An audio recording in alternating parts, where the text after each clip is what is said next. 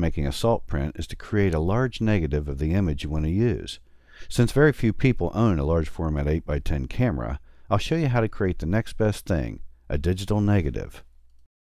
Once you've chosen a high-resolution image with good contrast, bring it into Photoshop and first convert it to grayscale by going to Image, Mode, Grayscale. Next, you need to invert the positive image into a negative image by going to Image, Adjustments, Invert.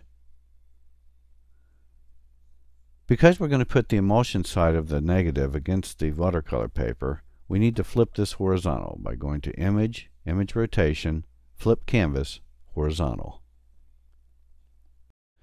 Now before you go any further with this, take a good look at your negative and decide whether it's bright enough or if it needs more contrast. Since some of you may have never worked with black and white film before, it may be difficult for you to grasp what a negative of a normal image with good value and contrast should look like. The best way to accomplish this is to determine if you're seeing a wide range of gray tones in the image plus dark and light areas, keeping in mind that dark areas will yield a light positive image and light areas will yield darks in the positive image. To tweak the negative, go to Image, Adjustments, Brightness Contrast, and then use the sliders until you get an image having a wide range of lights, darks, and midtones. If you have Adobe Photoshop, you can make even more precise adjustments by going to Image, Adjustments, and Shadow Highlights. In this mode, you can fine-tune the value and contrast of virtually every area of the negative until you get a good combination. But be careful not to overdo it to the point that the image becomes excessively modified from the original. Once you've finished tweaking the image, it's time to print out the negative. Load a sheet of 8.5 by 11-inch transparency film into your inkjet printer and select transparency film as the type of medium. Be sure to scale your image proportionally to a size that will fit within an 8x10 inch document space, since that'll be the size of the watercolor paper you'll be using.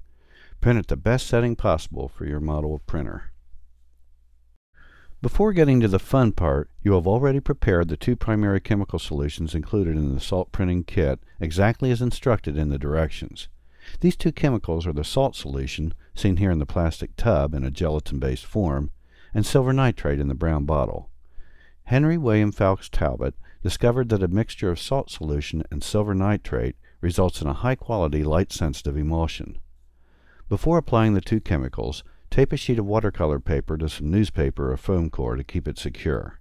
Next, warm up the gelatin salt solution by soaking a small portion of it in a container of hot water until it becomes liquid. Then, using one of the brushes, apply a thin, even coat on the watercolor paper. I always apply one coat by brushing horizontally along the paper, then apply another coat vertically to ensure uniformity. Allow the watercolor paper to dry, or use a hairdryer on low heat to speed up the drying process before going any further. The next step needs to be carried out in a darkened room, since the paper will become light sensitive after the application of silver nitrate.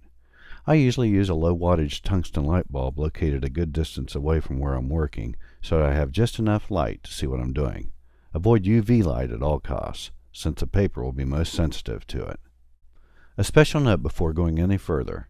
Remember that the chemicals included in the kit can be dangerous, so be sure to read and follow all of the safety precautions listed in the directions. Silver nitrate can cause burns on your skin if it comes in contact, so it's a good idea to wear rubber gloves to avoid the brown stains that result from silver nitrate.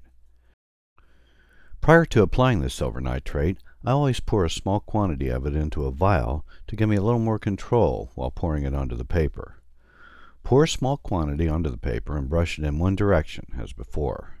Then add a little more silver nitrate and brush again in the other direction. You can hold up the watercolor paper in the direction of the light once in a while to see that your application is even. Once you've coated the paper with silver nitrate, allow it to dry or use the hairdryer to speed up the process. Once it's dry, you're ready to make your contact print. If you're not going to make the print right away, you can always store the paper in a totally dark container that is moisture proof. Making sure that the paper is bone dry, place it in a contact printer and then place the negative on top of the paper. If you don't own a contact printer, you can simply use a clean pane of glass instead to assure that the negative and the paper are in close contact with each other. This is a good time to mention that you can make a salt print without using a negative, and simply place objects onto the paper instead.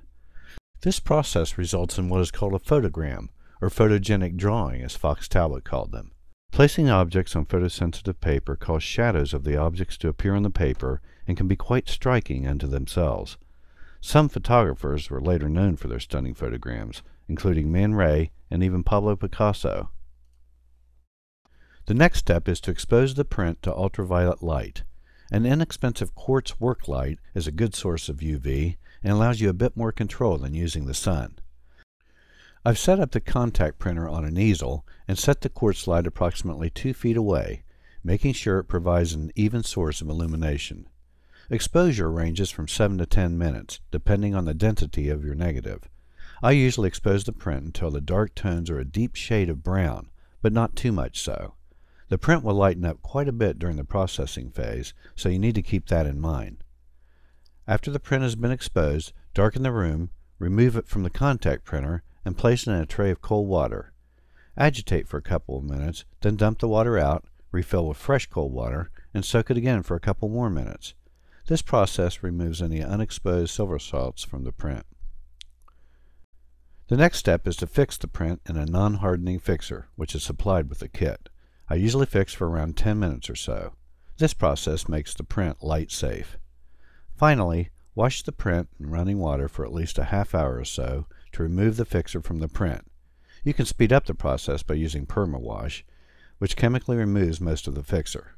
Once it's been washed, allow the print to air dry. And here's the final print. What I find so attractive about this process is the incredible textures you get from using the watercolor paper, and the classic old-fashioned look due to the sepia color. You can usually find a number of flaws in a salt print that only adds more to its character, such as brush marks and uneven emulsion distribution. It is the very nature of this one-of-a-kind result that makes it so special and satisfying to create. Well, that's about it for this lesson. I hope I've inspired some of you enough to give this process a try sometime, whenever you feel like trying something new and different from shooting digitally. If you dare accept the challenge and follow through with creating your own salt print, please share it with us on the Photography 101 Facebook site. Until next time, goodbye.